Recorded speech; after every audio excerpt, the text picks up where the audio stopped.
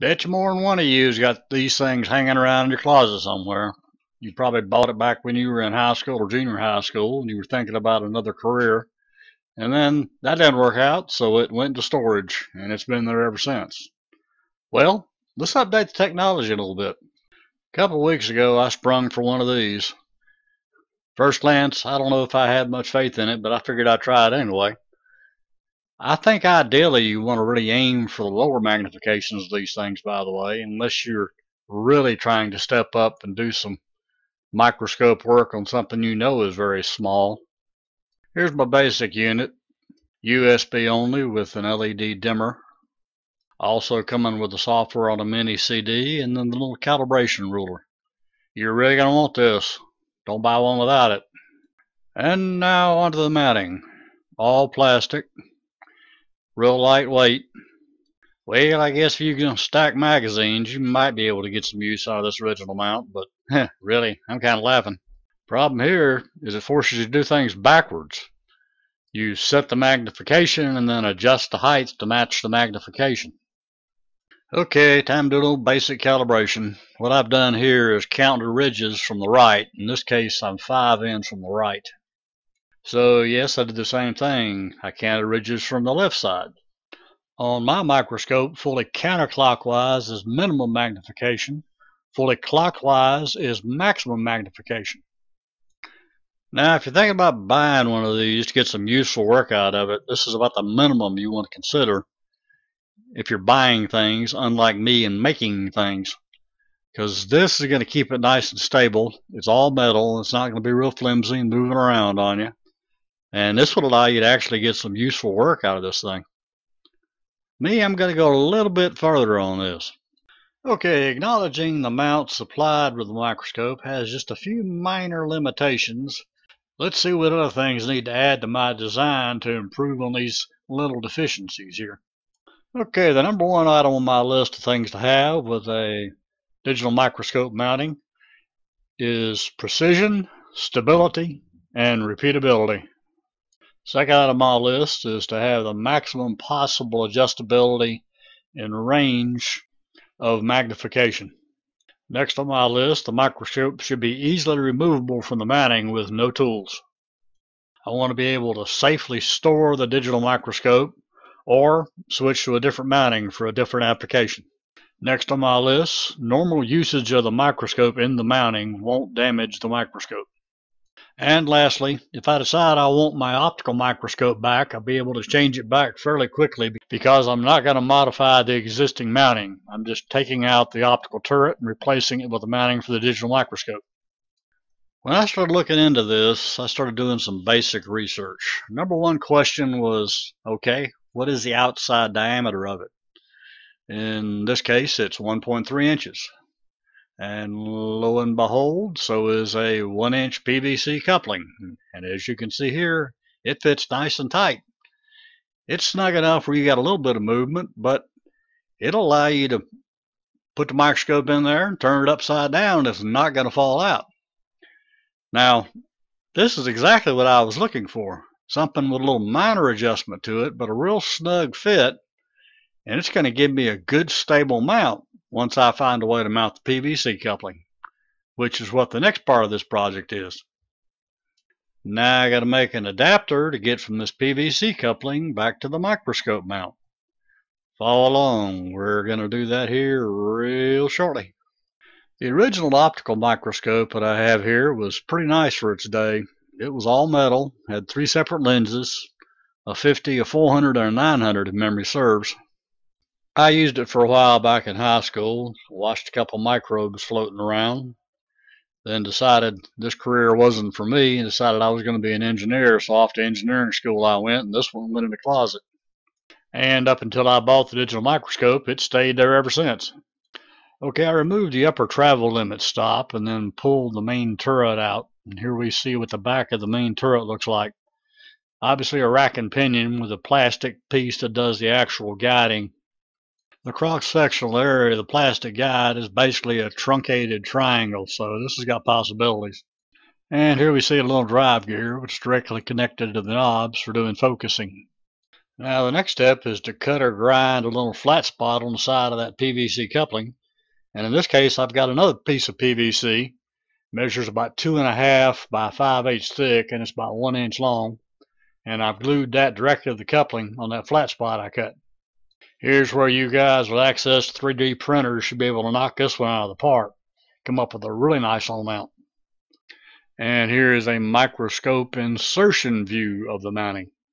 Okay, I removed the little guide plate and gear rack. It uses two little small bolts that actually bolt into the housing of the microscope turret. And I went out and found me two small screws. You notice one of them is really long, which accounts for the reason that PVC is so long. Now these two screws precisely fit the location where the two little bolts came out that originally went into the optical turret. The other thing is there are several little small spacers that originally went between the rack and pinion and the plastic guide piece. Make sure you keep those whenever you're getting into this. The next step was to use a 1/16 inch drill bit and then drill two holes using the guide plate as a template. Now I'll mount the guide plate and the gear rack on the PVC plastic. Now I'll just insert my new digital microscope mounting back into the existing housing and engage the rack and pinion gear. Now here's the view the digital microscope should see. And again, I've got it on a piece of white paper. I found out this works best. This is that little free calibration ruler that I got with my digital microscope. Hopefully you got one yours. It makes it real easy using the Cooling Tech software to calibrate things. If you didn't, you're really missing out. Now if you're paying attention, you'll note that this is a different mount than is shown in the previous photo. This is my latest updated mount. This wound up being the one I actually use. And actually there's been one change since this photo was taken. I've dropped the rack a 1/2 inch. That allowed me to get the maximum range out of the mount. If you look at this photo, you'll see that the gear rack is up way higher than the pinion gear can drive it. Here's what the magnification looks like. Clearly this magnification was out of range for this setup with this particular mounting. Here's another photo with the pinion gear properly engaged to the rack. In this case, the magnification is definitely within range of the rack and pinion and the particular mounting bracket. And here's what the magnification looks like. You'll also note that I had to take a little clear plastic extension piece off. There's simply no way you can get close enough to focus with this piece in place when you start getting the magnification back up. Here it looks like nothing has changed since the previous photo, but that's not quite true. All the adjustment is inside the microscope, where the little barrel is moved up and down. You just can't see it from the outside. Here I have the microscope actually on maximum magnification, and as you'll note, it doesn't look a heck of a lot different between the two previous photos.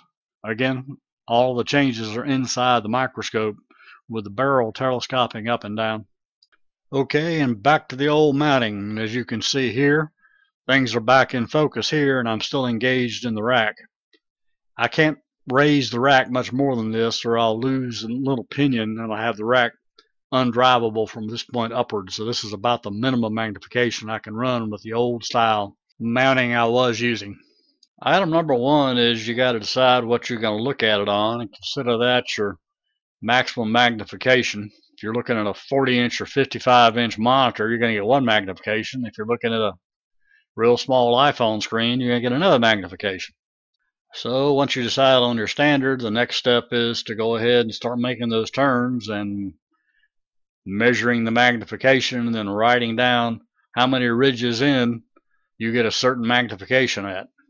Here I've measured a magnification for every single one of the little ridges I've turned out from the minimum side. Now I've got a magnification table versus the actual location of the microscope as you turn it out.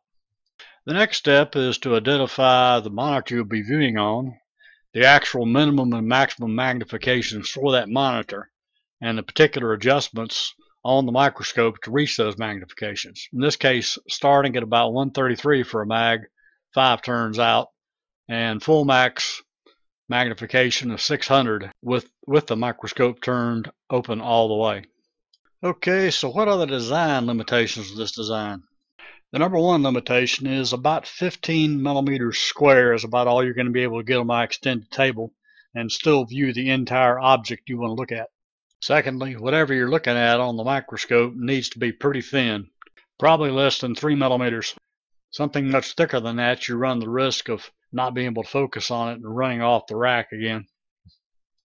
Third, believe it or not, lighting becomes an issue. It's just that the lights cannot properly illuminate the target because you're getting in so close and trying to focus in so tight, the lights actually shine around the target. Backlighting may be required for higher magnifications. Now, what I do like about this mount, it definitely is nice and precise, stable, and repeatable. It's everything I could hope for there. And it also will give you a good, sharp focus from about 150 magnification all the way out to the limits of the unit. Well, thanks for watching. Hope you found this video both interesting and useful.